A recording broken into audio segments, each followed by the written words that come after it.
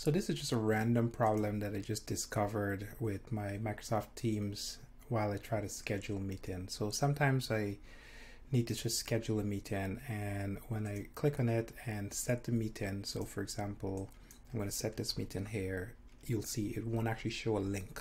So I'll say test meeting, and then I'm going to put some description inside here. I'll click on save, and then you see here, if I click on it, it just shows edit.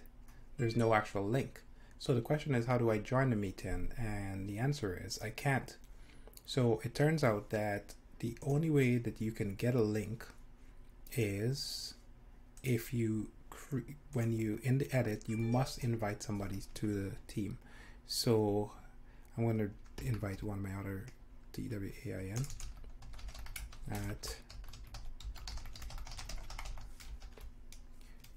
at getsnapsuite.io.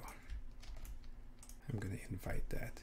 And then if I send update now if I come back to that particular meeting and I hover over it, it'll show me a join link. So just thought I'd share that because I spent a while just trying to figure out why aren't my join links showing up. So if you're running into this problem, hopefully this tips actually help you. Thank you. Bye.